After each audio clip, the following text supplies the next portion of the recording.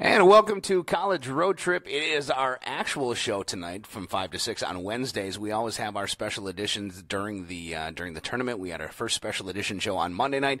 Tonight it's our normal time slot, and tonight filling in for Ryan Thies is going to be Armen Saryen. Thank you very much for joining us, Armen. Oh, you're kidding me, Barry? Great to be here. Great to fill in. Thanks so much.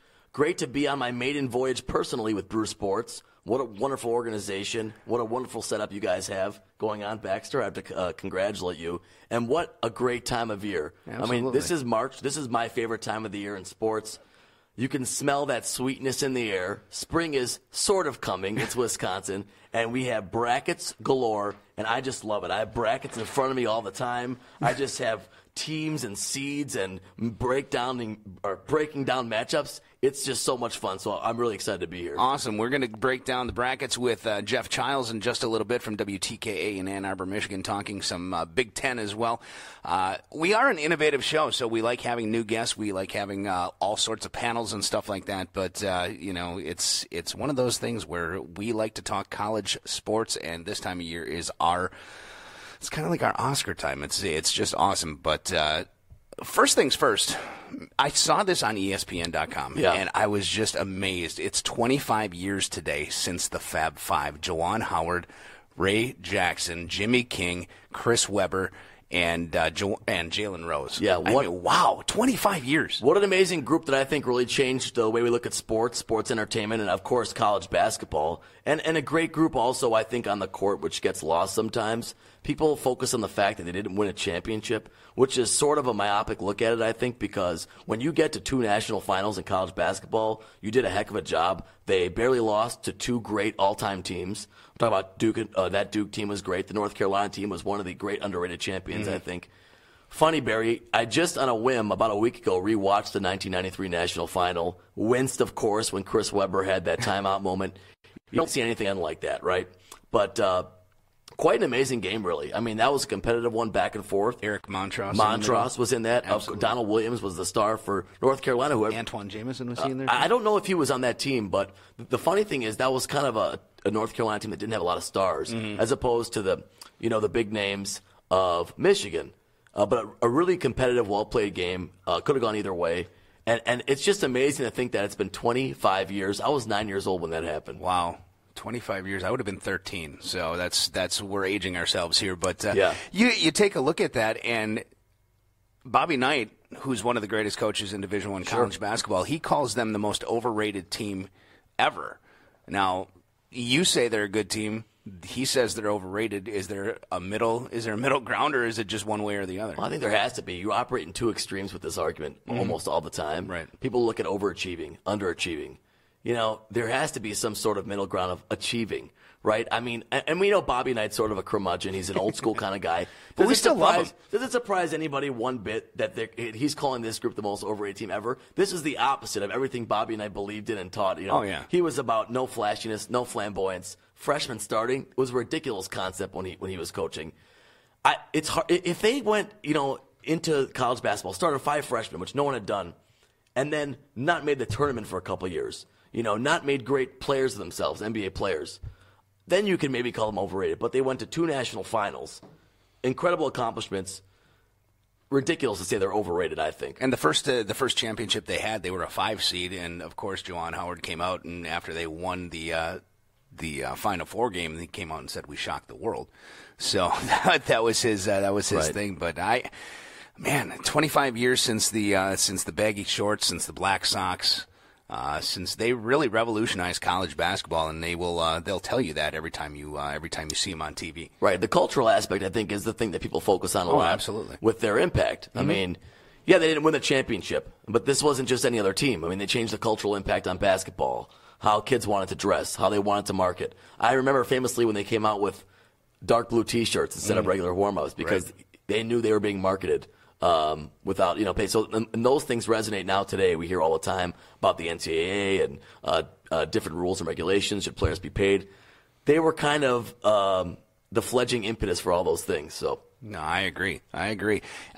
So we have that today. Also coming out on the wire today, Jason Tatum, Duke freshman small forward, coming out and declaring his declaring for the NBA draft. He is considered pretty much the top 5 in most mock drafts.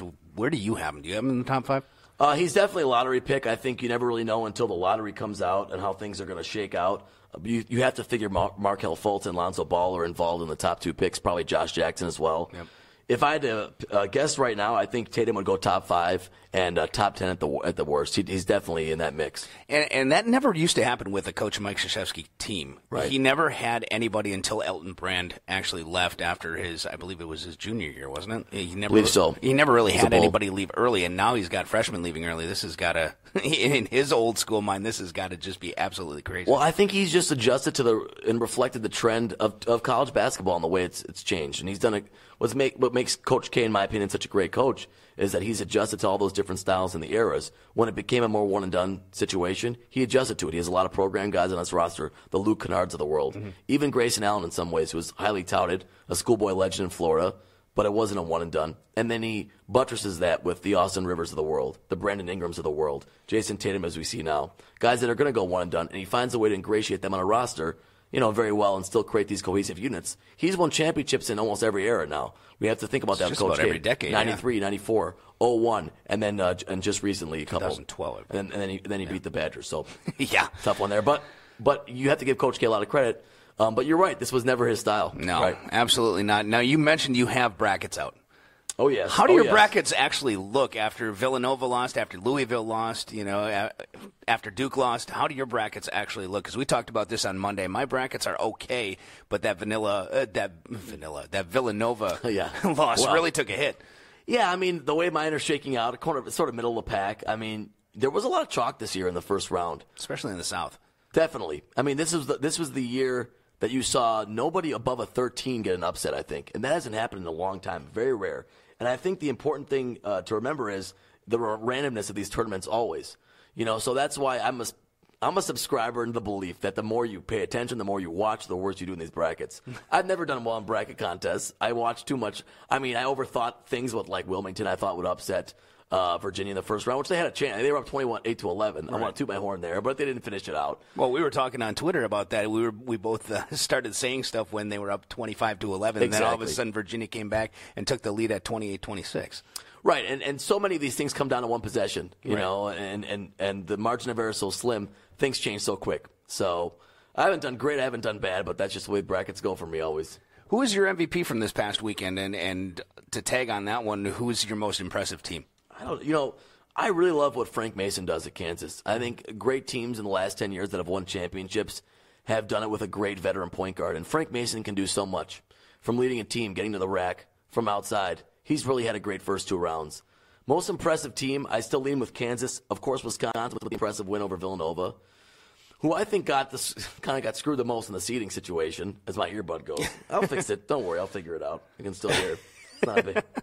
It's not a problem. It's all right. We get these flops all the time. But how about Michigan? What a run they've been on. Absolutely. Mo Wagner. I love this guy. Mo Wagner. Mo Wagner. The man from Germany. I think Baxter loves Mo Wagner. Yeah, from Germany.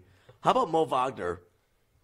And the best thing is John Beilein told him, look in the camera, buddy. Say hi to all your family in Germany. I'd like to say hi to everybody back in Germany. This is a dream come true. No, I'm happy. Thank you very much. I love Mo Wagner. 26 points. What a great game. Boy, that team, Walton, DJ Wilson, what a threat they've been from the outside and the inside. And after everything that happened in that plane incident, they've been playing pretty amazing basketball. That's been an amazing team. There's so many to look for, but those are the ones that stick out for me. I like UCLA a lot as well. Yeah, absolutely. Well, what you did is what we in the biz call a segue. And yes. We're going to segue right to Geoff Chiles from WTKA in Ann Arbor talking about Michigan. And, Geoff, thank you very much once again for joining us.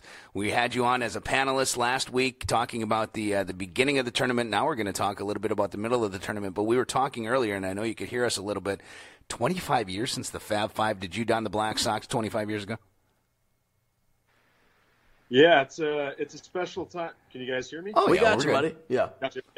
Yeah, it's a special time, and you're right. It's a special time for that anniversary. I was only about 5 or 6 when that team played, but the way they changed the game, I mean, you hit on it. That's absolutely right. The shaved heads, the black socks. Said they were overrated, but you know what? I mean, I think they carved out their own cultural niche in their own way. I mean, even though they never won a Big Ten championship, the Big Ten was pretty balanced back then in the early 90s. Even though they didn't win a championship, they got to 2 Final Fours, and even though the banners might not exist anymore, it might be taken down from Chrysler, what they did to put 5 freshmen on the floor and really do it, and I remember Steve Fisher did that at the start of the year against Notre Dame, and to do it that early and then to ride that wave the rest of the way, I mean, that was a special, special team.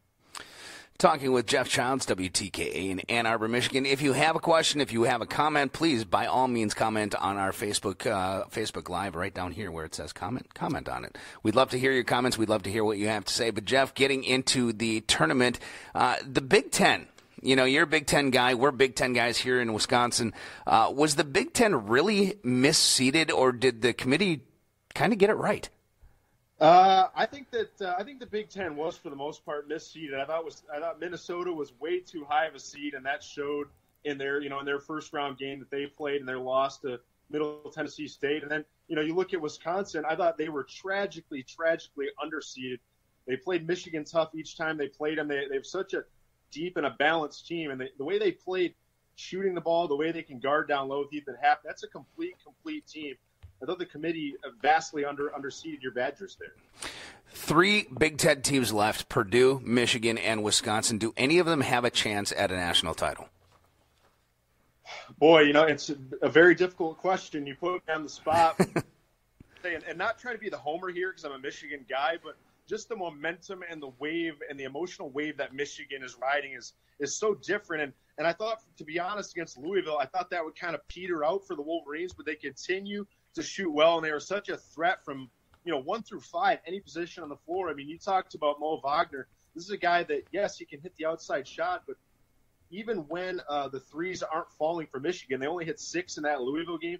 They showed when they get the ball to DJ Wilson and specifically to Mo Wagner, he can put the ball on the floor, he can make moves around the rim and in the paint, he can do double moves in there and get around defenders. So he is such a difficult player to defend. And so for Michigan, if they get by Oregon tomorrow night, I think Kansas is going to be a huge challenge. If, of course, the Jayhawks get by Purdue, that's going to be a tough matchup for anybody. I like Wisconsin beating Florida. Florida sort of didn't have the biggest challenge in their win over Virginia. The Cavaliers scored only 39 points. So no, they did not. That's yeah. Aren't you just happy? No, I'm sorry, Geoff. I didn't mean to interrupt you, but I'm just glad that we don't have to watch Virginia's offense in the tournament anymore. Just thank goodness. Wisconsin's a low-tempo team, as we all know, but Virginia's offense is just difficult. It's a difference. I think Michigan can. The homer part of me would like to say that Michigan gets to a Final Four and rides this wave, but I don't know if anybody can beat Kansas with the way they're playing, with the depth they have. Don't get on them early. They will just knock you to the mat, knock you down for the count. So that's going to be tough for Michigan. I would like to think that Wisconsin best road to get to the Final Four out of the Big Ten, because I honestly don't see Purdue beating Kansas. I was just going to ask you about the Purdue-Kansas matchup, and I have to agree with you a little bit. And I was going to ask you, of these 3 Big Ten games, which one had the best chance of winning at least this week? I like Michigan's chances a lot against Oregon. I think Purdue will have a very tough time with Kansas. Even though I like Purdue's team, we just saw them in Milwaukee, and that Iowa State game was incredible. And pretty impressive the way that they weathered a storm there. They gave up an 18-point lead, but found a way to get it back. Wisconsin, I think, has a good shot to beat Florida, but Florida's playing very well, so I wouldn't make them the favorite there. Do you think Michigan, of these 3 games, has the best chance to win this weekend? Of their game coming up? Yeah, of the 3 Big Ten games. Yeah, I would say so. I mean, Oregon's a team that they just lost Chris Boucher. He's their big guy in the middle of their 5 for the Ducks, and he's a huge loss for them. But you go down Oregon's lineup, they only have really 3 players above 6'9". They're a small lineup. They have really a 4-guard lineup that they put out there. And to be honest, Michigan and John Beilein have a tremendous ability to adapt to what other teams do. So if Oregon's going to switch on the big men and force Oregon's big men to essentially guard Mo Wagner and DJ Wilson, I would take Michigan in that matchup every time, because Oregon, as I said, small lineup. It's going to be really tough against Michigan. They can shoot the ball as good as anybody. As Michigan, they played Oklahoma State. That's another team that likes to get out and transition and get up and down the floor. Michigan has shown that they can beat teams in a shootout. They beat Louisville in a slugfest in a game in which they had to come back. So Michigan has shown that sort of almost like a chameleon way of adapting to the opponent and adapting to what the other teams do, and they can combat that. Well, what I like about them, too, and I don't mean to jump on you, Barry, but I love the way that they can shoot from almost every position. And that's so valuable in today's game, and that's so valuable in a tournament setup that you can have shooters at a threat at all times. Obviously, if you can increase your three-point efficiency, you have a better chance to win. And I'm just curious. Yeah. I'm just curious how everybody's going to be focusing on Dylan Brooks, but now Tyler Dorsey has finally stepped up for Oregon. He's averaging 21 points a game, and he's shooting 78% from the field. I mean, how are they going to stop them? What does Michigan have to do? Can they really focus on just one person, or do they double up on Tyler Dorsey, let Brooks go? What are they going to do? Yeah, I mean, you said it there with Brooks and Dorsey. I mean, these are guys that can shoot the ball from anywhere, similar to Michigan. But as I said, I think the size might give Michigan the difference in this game. Defensively, I think Michigan has been playing a lot better guarding against the three. That was a problem for Michigan earlier in the year. They would get just bombed from outside. And Oregon shoots a lot of threes. I think Dorsey's hitting like 41% right now. Oregon, really, really good three-point shooting team. They're one of the best in the nation. But Michigan has shown a better ability schedule and in the tournament really to close out on the three. So if Michigan can shut down the three, if they can let DJ Wilson, Mo Wagner loose, unleash them and let them do their thing, I think Michigan advances. I posed this question to Armen just before. Who is your MVP of this past weekend? And who disappointed you the most, either player or team-wise, from this first weekend of the tournament?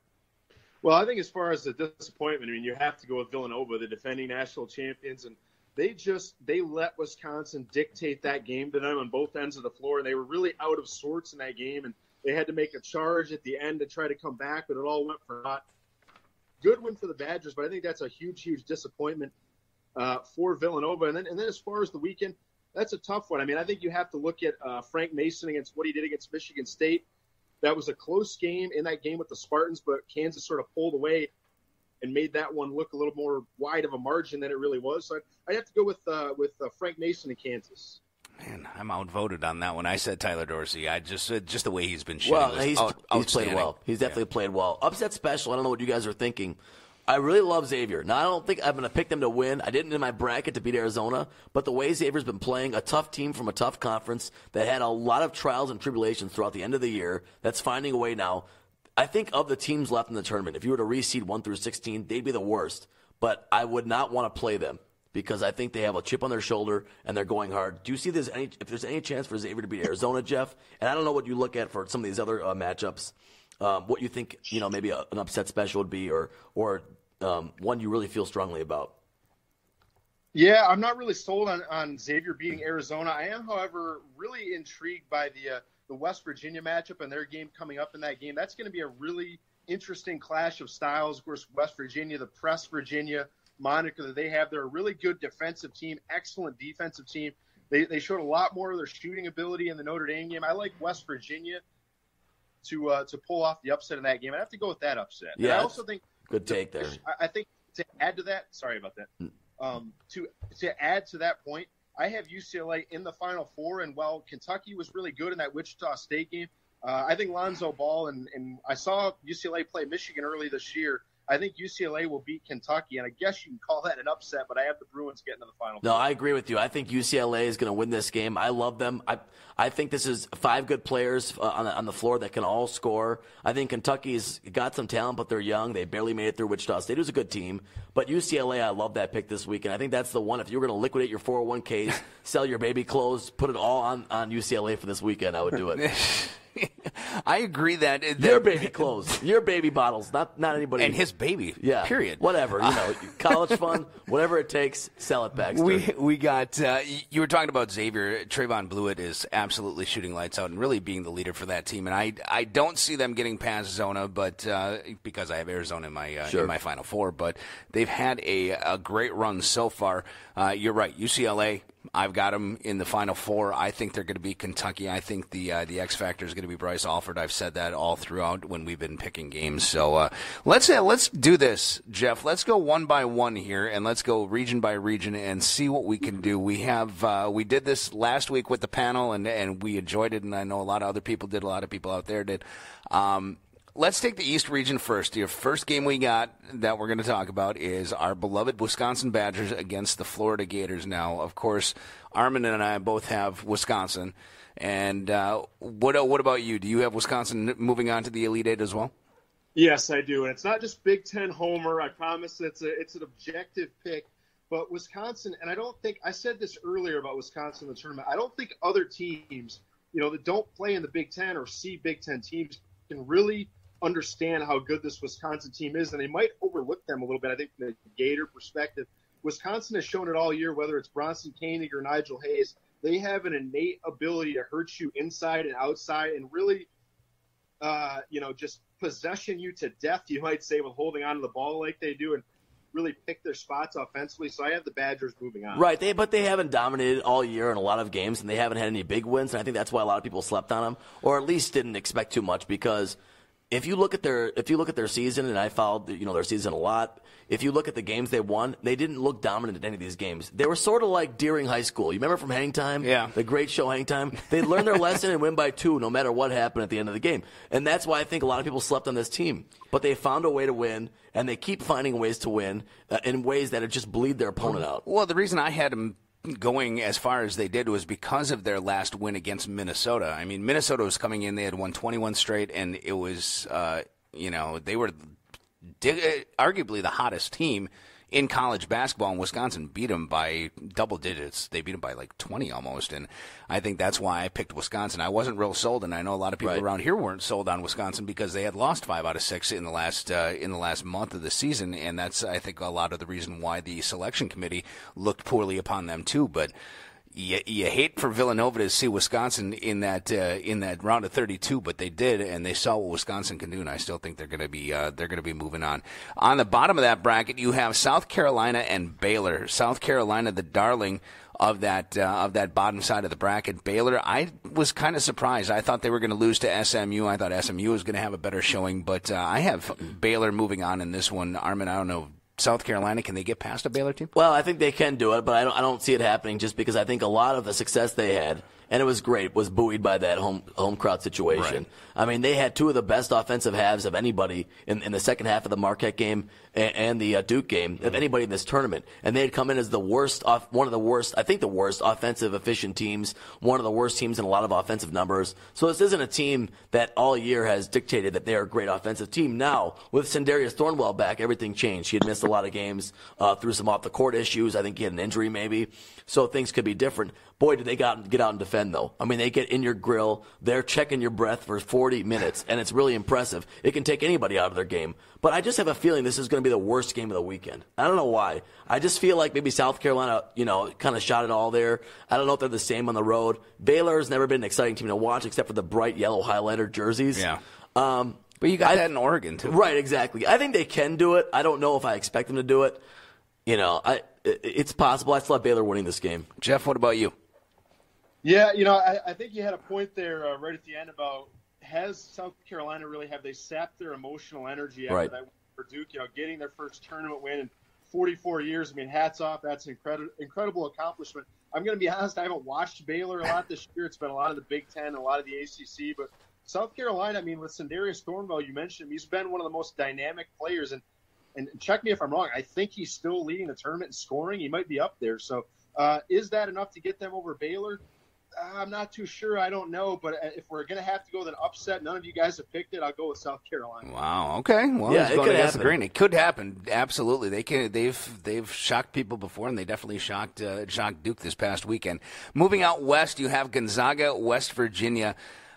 We talked a little bit about this. You guys did. I like Gonzaga to win this one, but I tell you, when it comes to tournament play and coaching, Bob Huggins, I've met the guy at a coaching clinic. He is one of the funniest guys in the world. He knows his X's and O's. I just have a tough time seeing Gonzaga coming out of this with a real easy victory. I think this is going to be a 2-3 point game. I have to agree. I don't know what Vegas has in this game, but I wouldn't be surprised at all if West Virginia's the matchup. I should have checked that. But I think it's Gonzaga by 3 right now. Okay, boy, does Bob Huggins know his way around a tournament, though, and the way his team can get up in you and defend for 40 minutes, that full court team. The Gonzaga is always such a question mark, right, come March, because you never know what's going to happen with them because of the competition they played all year. And it's not something that's a good barometer of how they'll do in the tournament. They never seem to make it all the way. They're always a top seed, but they never seem to make it all the way. I expect them to lose somewhere, and it could very well be this weekend. I could see West Virginia winning this game. Jeff, what about you? Yeah, I could as well. I mean, we talked about West Virginia's press, and I watched them against Notre Dame in that Saturday game last week, and they were so effective at, right as you said, getting up in your face, defending, moving their feet, so good defensively. I think they could pull it off against Gonzaga. Gonzaga has not seen a defense like this playing in the WCC all year. But I'm going to have to stick with the Zags here. I do have Gonzaga winning the national championship in my bracket. I'm going to hold fast to that. Okay. I see that. That's why you got to stick with your picks. Well, yeah, and when we talk about the Midwest, we'll talk about my winner. So we talked about Xavier and Arizona a little bit. Does the shoe finally drop for Xavier? Does the glass slipper finally come off, or do they stay wearing it all the way to the Elite Eight, Jeff?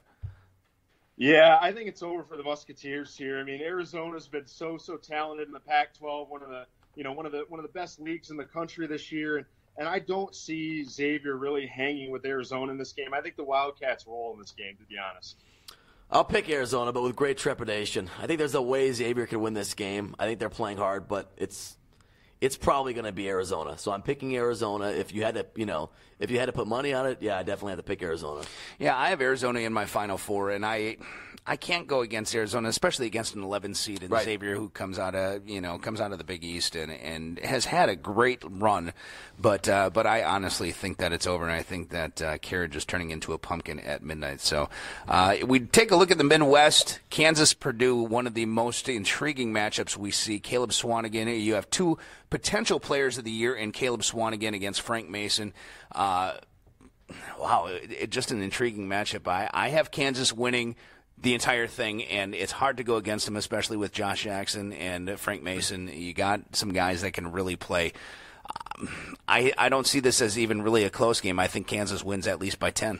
Yeah, I have Kansas as well. I expect to win the whole thing. I expect them to win this game against Purdue. Purdue really impressed me for most of the game against Iowa State, Milwaukee, until they were kind of melting away. They were kind of self-destructing in the second half. Now, a lot of that was the Iowa State contingent in Milwaukee, but I was also very impressed with the way they settled things down, had good possessions at the end to win. Caleb Swanigan is one of the great forwards in the country. I love the way he works from the high post. Really good out of their horn set. He passes, he shoots, he does it all. But I think Kansas is too tough from every angle. Kansas has a great point guard in Frank Mason. They have a great player in Josh Jackson. They have so much more. Kansas is my pick. I think Purdue a great season, but I think Kansas is going to win this game. Yeah, I'm in full agreement with you guys. Not to mention, this is essentially in the Jayhawks' backyard here in Kansas City, Missouri. No doubt.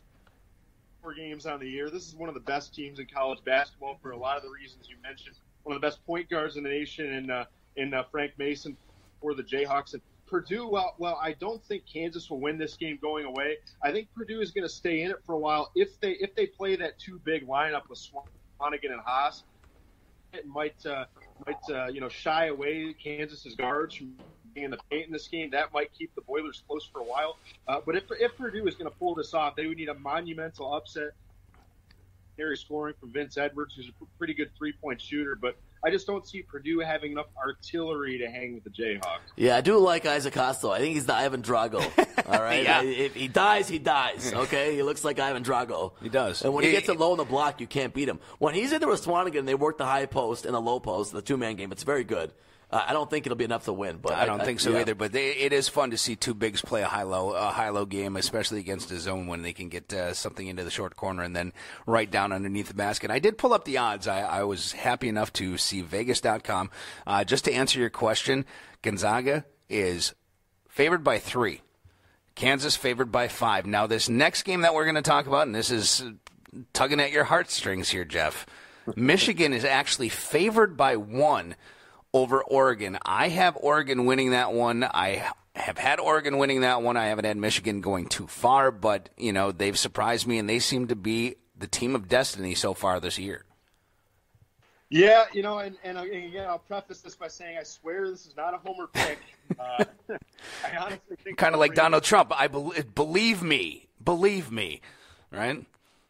Yeah, gotcha. No, I really think Michigan is a more complete team here. Especially, it cannot be stated enough how big no pun intended, how big Chris Boucher is for Oregon, because he essentially changes that lineup. I mean, with him in the lineup, they have, I think 4 or more players above 6'9", 6'10". He really changes that for Oregon. Can be playing with a very smaller lineup compared to Michigan. And as I said, they bring out the four guard rotation at times in their lineup. I just think Michigan has too many shooters for Oregon in this game, and they can hit shots inside, they can hit shots outside. Difference in the game, I think Michigan defensively, if they can prevent transition opportunities against Oregon, which the Ducks like to do, and if they can run off Brooks and the rest of Oregon's three-point shooters off the line, that is going to make a difference. Because if you force Oregon, from what I've studied up on them, you force them to, another jump shot. If they're shooting jumpers all day against Michigan, I'll take that matchup anytime. I think John Beilein's got the special sauce going for this one. I don't know what it is, but that Michigan team's playing well. I expect them to win this game. I really do. Should be interesting. It's going to be a good game. I think all 3 Big Ten teams have a good shot at winning, save Purdue. I think Purdue's just going to get manhandled by Kansas. That's just my thought. And now watch, Kansas will get outed by. It's March. Yeah, exactly. You never know. The more we know, the more we don't know.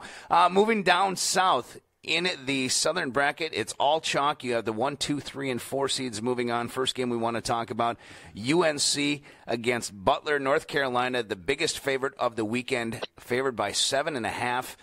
I have UNC moving on. I just can't go against Roy Williams, Justin Jackson. They have some great talent down there, and who's the Kennedy Meeks. Yeah. He's fun to watch too. They have some great athletes, and I really see them moving on pretty easily. I have North Carolina winning this too, but do not sleep on Butler. They beat a very tough MTSU team. I think they're a very good team. They've had a good team all year. They've got a lot of shooters. They know how to win games. I think it was in Maui a few years ago when they manhandled North Carolina. Now, obviously, that was years ago, different teams. But I don't think they're going to be coming in and be totally intimidated. Now, there's a size factor there. I do expect North Carolina eventually to pull this one out. But they had plenty of trouble last week, North Carolina did, in surviving against Arkansas. So we'll see what happens. They're not infallible. Yeah, you're certainly right. They did not look invincible in that game against the Razorbacks. And Justin Jackson's another guy that, they have a lot of talent across the board. He's the guy that could be the difference. I think of all, the 1 seeds remaining, North Carolina might be the most ripe for an upset. I'm not going to call it. I think the Tar Heels move on, but Butler's been in this position before. They've been on the big stage. Nothing really scares them in the tournament. Butler will keep it close. I think the Carolina Tar Heels move on. UCLA and Kentucky, the final game we're going to be talking about here on Brew Sports with Geoff Chiles. Thanks to him for joining us from WTKA in Ann Arbor. We talked a little bit about this. We're all on board with UCLA. UCLA is favored by 1 point, according to the odds makers in Vegas. Realistically, I see this one coming down to being possibly a buzzer beater overtime game. I love this matchup. I think it's a shame it has to occur in the Sweet 16 because I think there's enough talent, star power in this game to be worthy of a Final Four showcase. These are two of the highest scoring teams in the nation this year, especially UCLA, who has one of the top efficiencies in the nation. Future pros in this game. Obviously, Lonzo Ball is the one we talk about a lot. LeVar Ball, the one we talk about too much. Yeah, probably the one who talks too much. Right. But I think the key to the game might be Bryce Alford, the way he can get out and stretch defenses and shoot, and especially the way Lonzo Ball has been passing. Yeah, passing, delivering the ball, distributing. I just love UCLA in this game. Like I said, just pour it all out of the bank account, put it all on UCLA for this one. Yeah, I'm totally with you guys for a lot of the reasons you mentioned. We talked about it earlier, and Ball is a great passer. We've seen that lately from him to TJ Leaf. He's been on the receiving end of a lot of those passes. Another really talented shooter for the Bruins. But Michigan, back in I think it was December, and this was as close a game as you can imagine for a while. Michigan with their shooting was right there, but even when Michigan shot their best, I mean, UCLA still won this game by 20 points. That's how good the Bruins are. Set your DVRs, Brew Sports fans. If you're not watching this. Yes. Yeah. These are two teams. They are going to be in transition. They are going to get up and down the floor. It's going to be a track meet, a very, very fast game. I think UCLA's got the experience, and they're a little more talented, a little more depth offensively. I think the Bruins pull this one out in a classic. Yeah, get ready for this one, settle in, and then buckle up. It's going to be a race. As Terrell Owens would say, grab the popcorn, baby. and just sit back and watch. It's going to be a great one. Well, Geoff, once again, great insight as always. We thank you for coming on College Road Trip once again. It's been fascinating. It's been fun, and we will definitely have you on again within the next week or two to talk about this past weekend and also a look to the Final Four in the championship game. Thank you once again. All right, guys. Thanks for having me. All right. Thanks, that's Geoff Chiles from WTKA in Ann Arbor, Michigan. And some great stuff, man. It's just so fun to talk about and so much stuff. We have to pack this into an hour, man. We could sit here and we could break down each and every game and we could take 3 hours. This is like, when you were a kid and you bought that juice from Concentrate? Mm-hmm. This is the concentrate. This is the good stuff. This is the syrup right here. Yeah, exactly. We drained all the pulp out of it and we're just going at it with the good stuff. Amazing, though. Amazing time of the year. Amazing matchups. It's been a fun tournament already, and it's going to continue to be that, I'm assuming. Absolutely. And you also have the women's tournament going on, too. Yes. UConn. Is anybody going to beat them? No, I mean, UConn's a juggernaut. I don't think anyone's going to beat them. I think one day they'll lose a game. I don't know when it's going to be, but I think one day they'll lose a game. I don't think it'll be this year. But, the women's side of things has taken heat over the years for not having as much parity, right? Mm-hmm. And UConn is the forerunner of that, the encapsulation of that. But I think there's been a little more this year. I mean, you saw Stanford have trouble. Mm-hmm. They're a very highly ranked team. There were more than a few upsets in the women's bracket. I know Marquette locally was a 5 seed. They got upset by Quinnipiac, which was a 12. Right. And then Quinnipiac's a Sweet 16 now. Mm-hmm. So I don't see anybody beating UConn. They're such a dominant team, and I don't know what you do about that. Well, yeah, and I just saw a note across the wire today that UConn hasn't lost back-to-back games in 24 years. It's hard to imagine that someone could have that much success and know how to handle it. Yeah. I mean, 24 years they haven't lost back-to-back games. I mean, they've lost 2-3 games in the season, Sure. but never back-to-back, and that's just a testament to how good a coach and especially how good a recruiter Gino Auriemma is. Well, it's in the women's game, it's about recruiting. I think there's the haves and the have-nots, and I think they've done a great job building a brand that if you are a top 5 player in the nation, they're all going there. Right. And you have to give them credit because that's not how it usually goes. Usually great players want playing time, and they won't share it with other great players. So you very, very rarely see many great players coming out of the prep ranks to the same school in the men's game. So is it just a gender thing? Are women more apt to play together, even though they're great, they just want to be part of greatness? Or it's just the fact that you're so worried, I think, if you're a great high school women's player, girls player, that you will never get a chance to win a championship unless you go to UConn. Right. And they've created this juggernaut. That's incredible. And, it's sort of like they're going to be hated by everybody eventually, and someone's got to beat them, right? Right. And speaking of recruiting, Gino Auriemma this week in his press conference talked about the tough times he's had recruiting women and the reasons for it. We're going to play that entire 2.5-minute clip, and then we're going to come back and talk about it. And also, we're going to talk about some of the comments that we have on Facebook. If we could roll that, I just want you guys to take a listen and see what Gino Auriemma has to say. Recruiting enthusiastic kids is harder than it's ever been.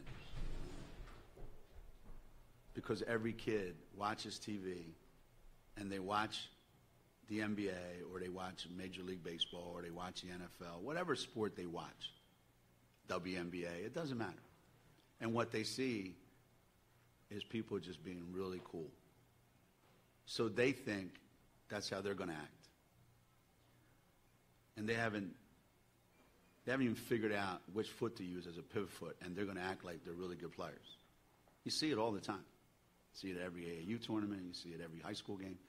So recruiting kids that are like really upbeat and loving life and love the game and have this tremendous appreciation for when their teammates do something well, that's hard. That's hard. It's really hard.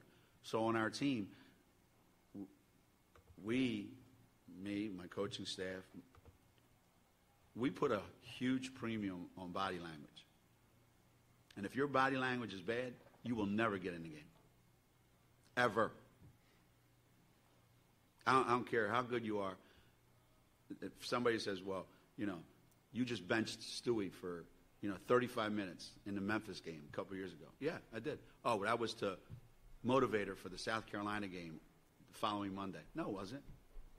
Stewie was acting like a 12-year-old. So I put her on the bench and said, sit there. It doesn't matter on our team. Now, the other coaches might say, well, you can do that because you got 3 other. All-Americans. I get that. I understand that. But I'd rather lose than watch kids play the way some kids play. I'd rather lose. And they're allowed to get away with just whatever. And they're always thinking about themselves. Me, me, me, me, me. I didn't score, so why should I be happy? I'm not getting enough minutes. Why should I be happy? That's the world that we live in today, unfortunately. And kids check the scoreboard sometimes because they're going to get yelled at by their parents if they don't score enough points.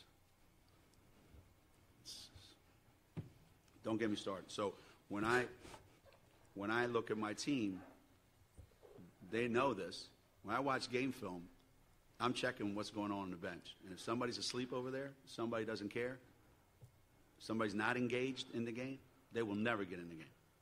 Ever. And they know that. They know I'm not kidding.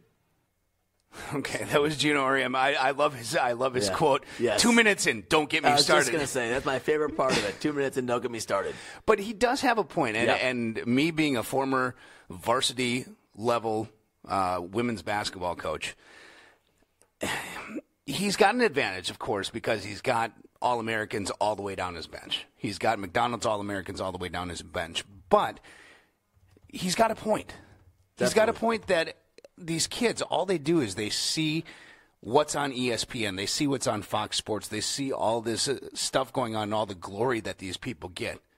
But what they don't see is behind the scenes how hard these people work. LeBron James, and I'm just going to take him for example, 18 years old coming into the NBA. Do you think he stopped shooting because he made it to the NBA? Do you think he just automatically got on ESPN because he's LeBron James? No. He worked his butt off, and he still does, even though now he's resting, but He says his body needs rest. That's a story for another time. But these kids do not stop working, and they worked their butt off in high school to get to UConn, okay? And Gino says, well, you got to keep working your butt off if you're going to play for me. And I think that's a great precedent to set, and that's, I think, why he's got a 109-game winning streak, why his teams are so dominant. Right. I mean, great players will always tell you this thing that separated them from the rest was their obsession with the work and with the constant effort and the constant commitment to the game that they put in. Now, I'll say this, and he acknowledged it, Gino acknowledged it. It's easier for him to do certain things because he has 3 other All-Americans and he won't lose his job. There are some coaches out there that can't afford to not play a great player just because they didn't see them smile enough because they are trying to keep their job and trying to win enough games to win, to keep a job, or because that's the best team they can put on the floor. But I think he brings up a good point, and this is just a reflection, I think, of the times we live in, right, the generation. I mean, it's more about narcissism than anything. Mm-hmm. 20 years ago, no one took a selfie. They took a picture outward, right? Now everyone takes a picture inward. It's all about how many followers do you have? Mm. How many clicks did you get? So it's a different I'm checking to see how many views we got. Right, exactly. Which is a natural thing because that's how things have changed. Technology is a big factor. That's how we rate ourselves as human beings. Right. How many people like us or how many people see us on Facebook, how many people follow us on Twitter. And being a girls coach, I actually had an incident where I had my top 2 players. We were playing for, I believe we were playing for first place in conference. And my rule was, if the bus pulls out at a certain time, you better be there 5 minutes before. Otherwise, you're not starting.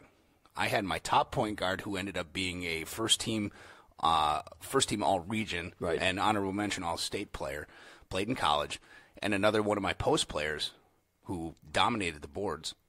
They were late for the bus. So as soon as they walked on the bus in North Carolina, we had to drive the bus, ironically. Barry drives the bus. I literally drove the bus. Barry drives the bus. Absolutely. I'm the straw that stirs the drink. That's a tough thing to drive, though, to stick. Actually, it was automatic. Oh, it wasn't one of those big shifters? It wasn't a big gear shifter. But as soon as they came on the bus, I looked at him and I said, what do you think is going to happen? And they said, we're not starting tonight. So they knew as punishment, right? Yeah, and they knew the team rules and they knew that they messed up. But a lot of these girls later on, a lot of the teams that I had, you got to get me the ball, coach. Why? I need to score. Or, I didn't get enough touches. We won the game by 20. Right. Okay? Oh, I only had 7 points. Well, it's not just that. Thanks for helping the team. I appreciate that. Once upon a time, you'd never think to ask your coach that. You would never broach that question to your coach. No. But times have changed. And generations, not to rip on the younger generation, but it's just the way they've grown up now.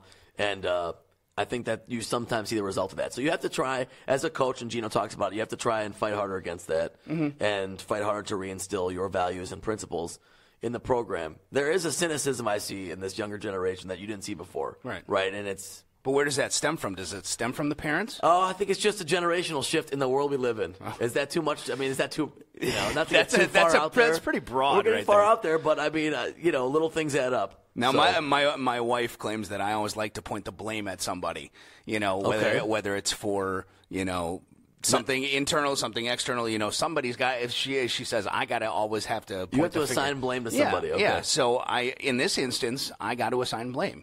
And I have to assign blame to the parents.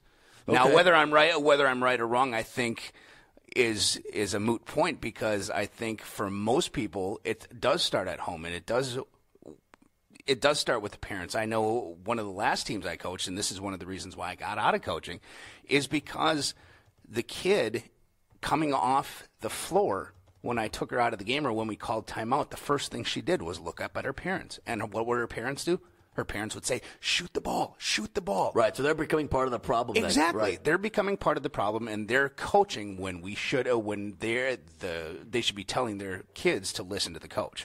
I think a lot of the kids that go and play for UConn and go and play top Division I basketball understand that. They know, hey, mom, dad, the coach knows what he's doing. I'm going to listen to him. I'm going to work hard. I'm going to do my best. But right, I mean, once upon a time, the parent would put their trust in the coach. And, it would be worse if you talk back to your coach than talk back to your, mother. Now they're contributing with that and saying, you should shoot more, don't listen to the coach, and then you're creating a problem because you're undermining that authority. Right. So you have to be able to draw those lines, no doubt about it. And the best teams can probably do that. Yeah, and I think it's the same thing.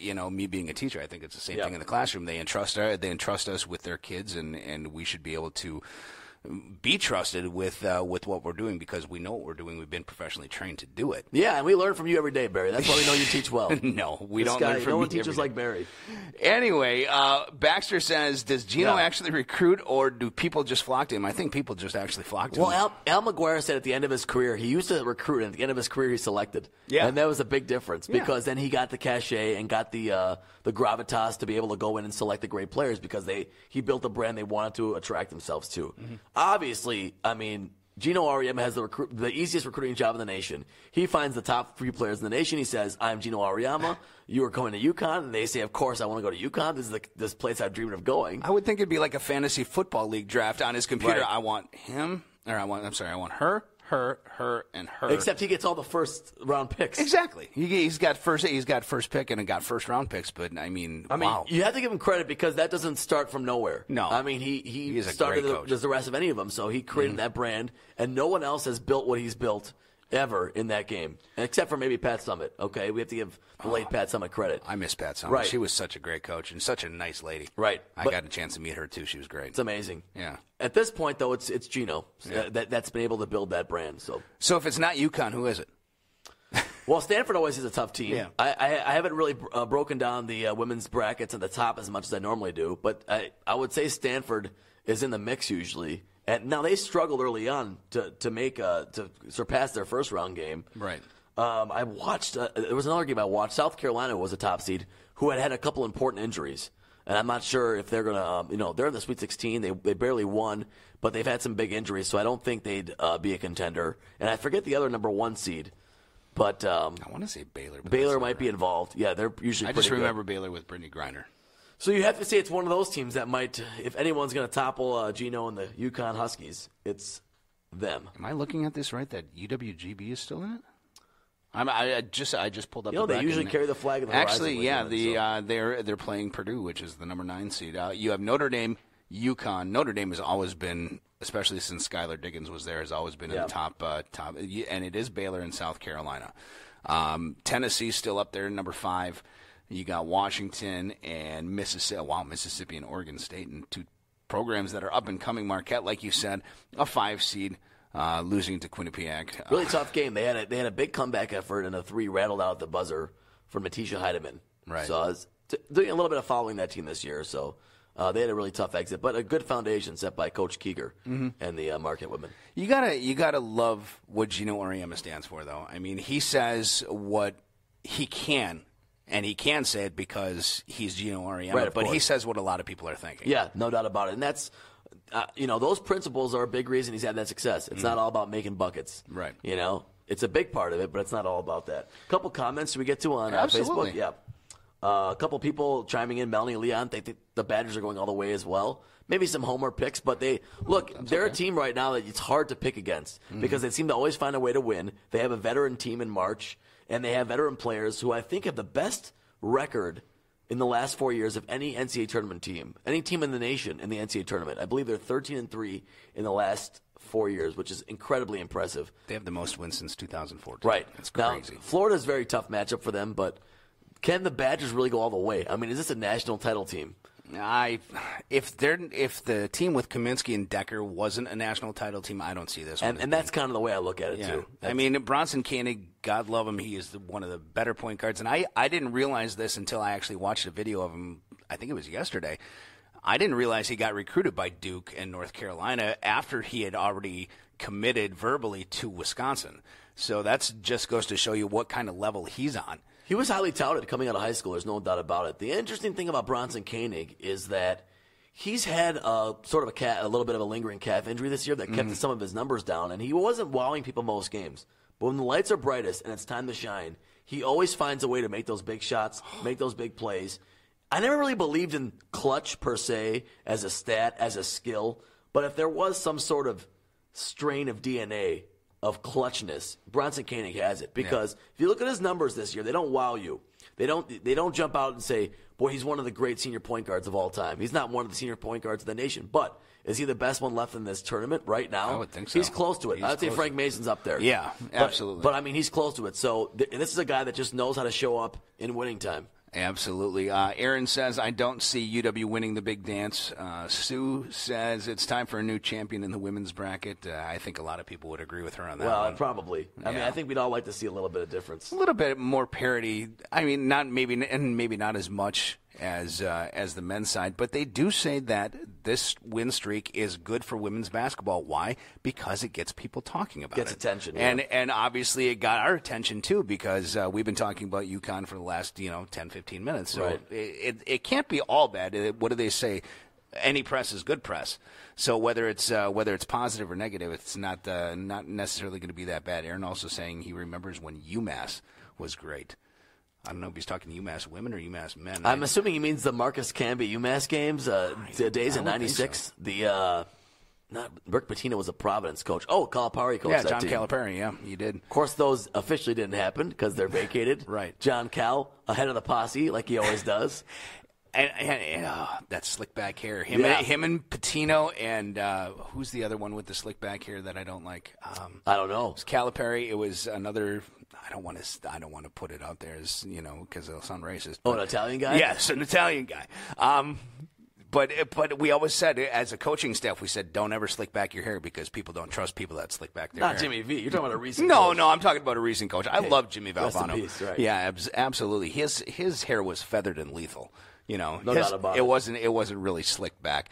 But just unbelievable stuff coming up this weekend on the college basketball circuit. You have the women's Sweet 16 and Elite 8. You have the men's Sweet 16 and Elite 8.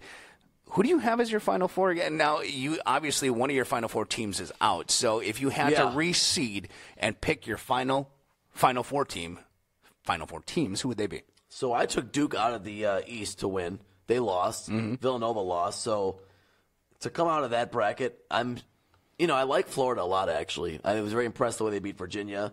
If Wisconsin wins that game, I could definitely see Wisconsin getting there. I don't see Baylor or South Carolina making it. So I'm going to take the winner of this game to win the East in that bracket. So you think if Wisconsin wins, they could go to the Final Four 3 out of the last 4 years? I'm done picking against them. I'm just absolutely finished picking against the Badgers. They're Deering High School. They find a way to win. The Deering Tornadoes. I love that show, by the way. That is a good I used to time. love that show. Yeah, that was a good show. Man, that was so good on Teen NBC on Saturday mornings. That was with Saved by the Bell, the new class, though. Right. But you can't. I don't like the new class. That was a great morning, though. Well, it was still, you'd still watch it. Yeah. Saved by the Bell had a rerun. Then it was like hang time. Saved by the Bell, the new class in Armenian school started for me on Saturday, so I had to go. You didn't get a chance to watch Saturday morning wrestling then, huh? Right, I was never a wrestling guy. Oh. All right, so back to the West. Okay. Go to the West. Who do you got? I have Arizona in the West. I don't trust Gonzaga. No, me either. And then in the Midwest, what am I missing? Oh, Kansas, right, of course. Mm-hmm. And then I believe I have UCLA out of the South. Yes, yep. UCLA. I agree with all those picks. I think the winner of the Wisconsin-Florida game is definitely going to win the East. I have Arizona, UCLA, and Kansas winning it all, and we are still running our bracket. You can't sign up for our bracket challenge anymore, unfortunately, but we had a lot of people sign up for our bracket challenge. I'm proud to say that I'm still in the top 5. So congratulations, buddy.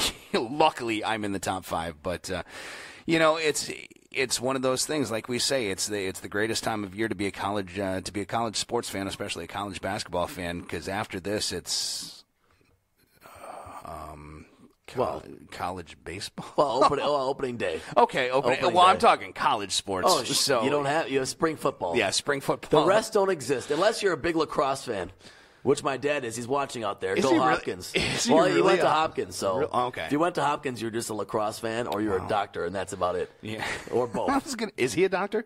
He's not an MD, but he's got a PhD. So he's technically a doctor. He definitely is. He's the doctor. So a shout out for Johns Dad. Hopkins. He's getting a couple minutes here. Wow. Yeah, go Blue Jays. Johns Hopkins. And you know what? Ryan Thies would have known that right off the top of his head. That guy is a guru of nicknames. Really? He says he claims he knows all 350. I don't know if that's true. That's impressive. That's impressive. One of my favorites is the Western Illinois Leathernecks, isn't it? Leather something? I think it's Leathernecks. Something like that, yeah. Wasn't there a college nickname called the Nimrods, or was that a Wisconsin high school? That was Waters Meat. Waters Meat Nimrods. That's right. All right, so I've got one. Is it almost time, Baxter? We got a minute or two yet. All right, I got one more for you. Okay. Indiana coach, who's it going to be? Who's going to be taking the reins in IU? Well, are they going for Steve Alford? I think I brought this up on Monday when we had Ian DeMars on, and we also had Christian Heimel on. Yeah. I think that they are going to make a big play for Alford. It's his home state. It's his alma mater. He wants to bring that. Team and that program back to prominence the way Bobby Knight had it. I think Tom Crean put it on the right track. I agree. But I think Steve Alford is the person to actually take it over the top, and I think that they make a pretty heavy play for him. And I think because Bryce is graduating this year, I think he cuts all ties with UCLA, and I think he just kind of moves on. Because Lonzo Ball is going to be moving on to the NBA. Yeah. You know that Bryce Alford is going to be graduating. I think it's a perfect time for him. Yeah, I think that definitely helps. I think there's so much opportunity here. I think Tom Crean got a little bit of a bad rap. He did win the Big Ten last year. Yeah. But they're looking for someone to take it to those next heights. Now, Steve Alford, who's an IU guy, he's shown he can have success at a blue blood. I think it makes a lot of sense. I didn't think he was a West Coast guy as it was anyway, but he moved to New Mexico to take that job. Yeah, that was amazing. And then it just started there. So. Yeah. I agree. I think it's going to be interesting to see what happens at IU at the end of the year, but we're going to have to wait and see because we got a lot of basketball to be played. And we're going to talk about that basketball coming up on Monday. Another special edition of College Road Trip on Monday from 5 to 6. Then we'll be back at our normal time slot 1 week from today from 5 to 6. My thanks to Geoff Chiles from WTKA in Ann Arbor. Also, my thanks to our producers and engineers, Baxter Colburn and David Bobke. And especially to my guest co-host, Armen Saryen. Thank you so much. You brought so much to the table today. It was awesome to have you. Thank you, buddy. It's so much fun. So great to be on this show, which you're doing a great job with. Thank you. And so great to be part of the Bruce Sports family, who I hope to keep being in the nest with, Absolutely. so to speak. We'd love to have you back. We can't wait to have you back for more. So that's going to do it for College Road Trip. We want to thank everybody for joining us on Facebook and Facebook Live. Thank you very much for the comments. We will see you next Monday. You've been watching College Road Trip produced by Bruce Sports. Good night, everybody.